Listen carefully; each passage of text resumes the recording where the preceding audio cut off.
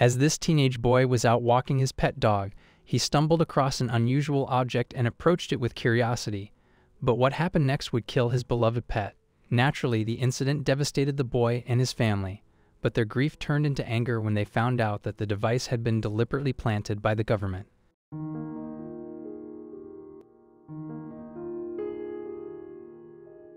Like many young boys, Canyon Mansfield was best friends with his dog. After all, the 14-year-old had owned Casey for 3 years, and they did practically everything together. More often than not, for instance, the pair spent their days exploring their home city of Pocatello in Idaho. And one day in March 2017, the pair were doing just that, enjoying a walk near their family home. But little did they know that one of them would never make it back from their walk. As they were strolling along, Canyon noticed an object sticking out from the ground. Curiosity got the better of him, and he approached and touched the thing. Suddenly, there was a popping noise followed by a small hiss as the object ejected an orange powder.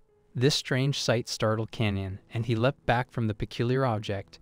But then he saw Casey, and he didn't look good. He just stayed on the ground mumbling. Canyon told the Idaho State Journal in March 2017, "I thought he was playing with his toy, but I saw the toy a couple of yards away from him, so I called him again and got really scared." With Casey not responding, Canyon rushed towards him. However, as he got closer, the teen realized just how bad the situation was. I saw this red froth coming from his mouth and his eyes turning glassy, and he was having a seizure, Canyon recalled. The terrified youngster then rushed down the hill to fetch help. However, when he returned with his parents, they discovered the dog was already dead. Naturally, the ordeal devastated Canyon and the rest of his family. However, there was little time for Canyon to greet his pet. That's because he soon discovered that he had stumbled upon an unmarked cyanide booby trap, and as a result, his life now hung in the balance. Cyanide is an extremely potent poison which effectively strangles the cells that transport blood around the body.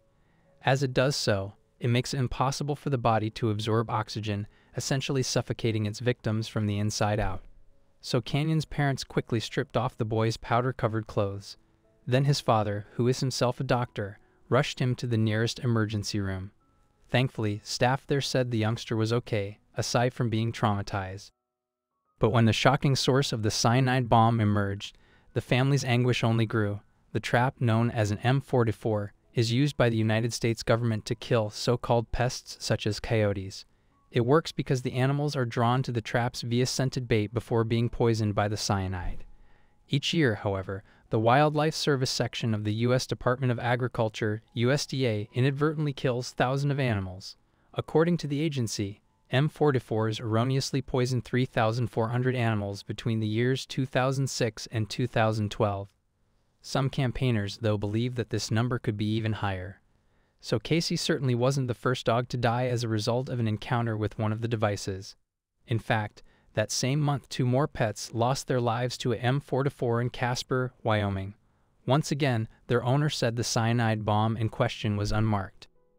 The Mansfield family had no idea such devices existed so close to their property, and the county sheriff didn't even know they were there either. The person who planted the M44s, however, claimed that he had permission to do so. My son Canyon, who witnessed it all, is really struggling with what happened, the teen's mom, Teresa, told the Dodo. "It was above our house. It makes me not feel safe. I feel like I had terrorism in my own backyard, with my own government." In a statement, a spokesperson from the USDA said it understands the close bonds between people and their pets and sincerely regrets such losses. However, that was not enough for Teresa. Indeed, she has joined a number of other campaigners in the fight against the government's use of M44 cyanide traps. Following Casey's death, then, a group of 19 wildlife and conservation organizations teamed up to file a petition to Wildlife Services. The petition called for the removal of all explosive cyanide devices and the banning of M44s in Idaho. Impressively, their campaign worked. So in April 2017, just 1 month after Casey's death, Wildlife Services vowed to stop using cyanide devices in Idaho. Now campaigners, such as the Mansfield family, hope the ban can be spread nationwide. Brooks Fye, director of Predator Defense, a nonprofit organization that promotes coexistence of people and predators, welcomed the news too. This could well be the tipping point that leads to a nationwide ban of these extraordinarily dangerous devices, she told the Dodo.